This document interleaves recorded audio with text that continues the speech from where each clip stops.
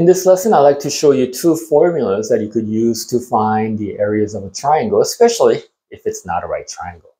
First is the Heron's formula. To find the area of a triangle using Heron's formula, first thing you need to do is find the value of S, where S is A plus B plus C, or take the sum of the three sides of a triangle, and then divide it by 2. And then once you find the value of S, to find the area, you take the square root of S, right there, times S minus A, or S minus one side of the triangle, times S minus B, times S minus C.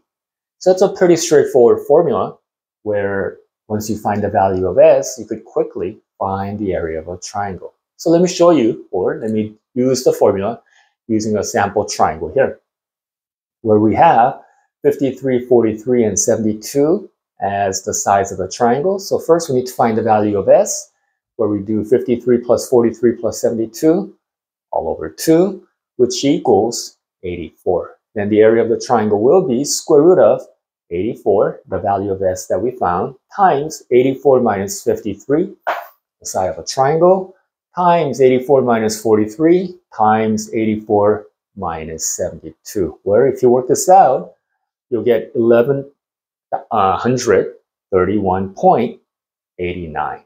Here's the second formula that you could use to find the area of a triangle, again, if it's not a right triangle. So first, you take the half of B times C, meaning the two sides of a triangle, times sine of the angle that's in between the two sides given. Here's another one. Again, take the half of A times B. In this case, it will be A and B times sine of angle C, again, the angle that's between the two sides. And of course, the third one is going to be 1/2 AC times sine of B. So basically what we're doing is we're taking 1/2 and then multiply that by the two sides, and then multiply that by sine of the angle between the two sides.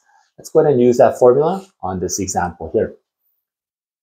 So we're given side B, which is 52, and A, which is 90, and angle C as 102, which again is between the two sides given. So the area of the triangle using the formula will be 1/2 AB sine of C, or 1/2 of 90, which is side A, times 52, which is side B, 52 on the left, and then finally times by sine of 102, the angle between the two sides, where if you work this out, you'll get 2289 square meters.